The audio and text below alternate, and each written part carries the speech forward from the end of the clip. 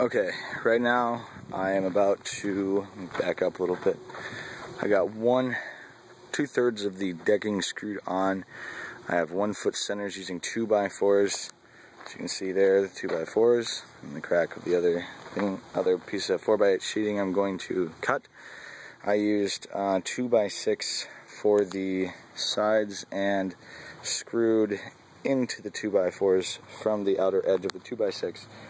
I also made a custom cut of like a skid for the front face here, because I do want to take this thing with me whenever I leave, so I can slide it up onto a trailer or I just have it move.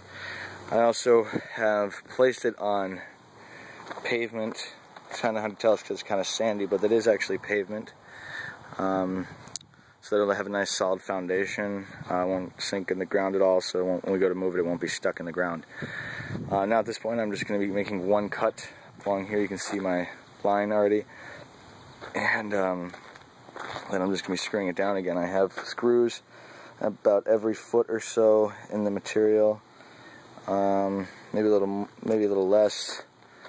And then after that, the floor will be complete. It's pretty basic.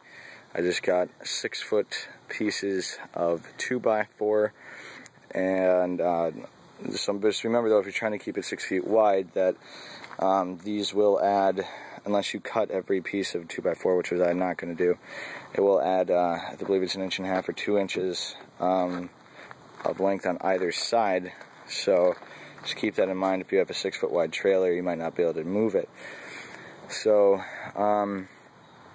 also too, the reason I use 2x6 on the side is it creates a gap along the bottom, so when you go to move it, you won't be ripping off your floor supports in the process. So like if you're building it on dirt or something, or ground or whatever, you won't be ripping those off when you pull it onto a trailer, and vice versa. So that's where we're at this stage of the process.